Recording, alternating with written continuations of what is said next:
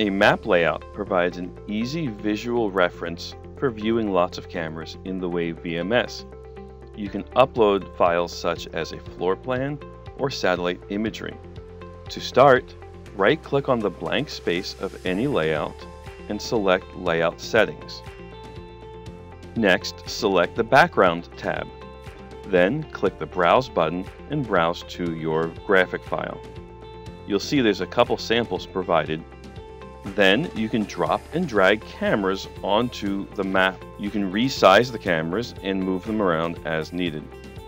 Back in Layout Settings, you can adjust the number of rows and columns to customize the size and configuration that you want for your cameras.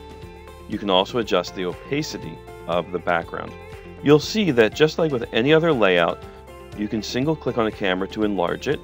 You can double click to go full screen, double click to go back. If you right click on the layout and go to Layout Settings, you'll see there's an option to lock the layout.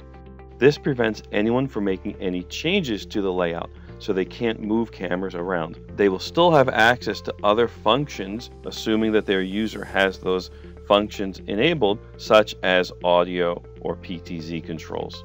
Just like any other layout, this layout can be shared with other users.